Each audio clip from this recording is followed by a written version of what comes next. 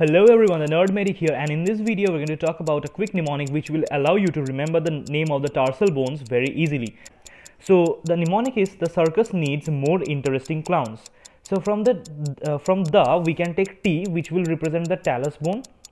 From circus we can take C, which represents the calcaneus bone. From needs we take N, which represents the navicular bone.